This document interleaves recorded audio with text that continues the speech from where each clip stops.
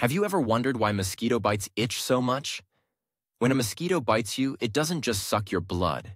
As it pierces your skin with its straw-like mouth, it injects saliva into the tiny wound. This saliva contains anticoagulants, which keep your blood flowing so the mosquito can feed until it's full. However, your body doesn't exactly appreciate this invasion. Your immune system recognizes the proteins in the mosquito's saliva as foreign invaders.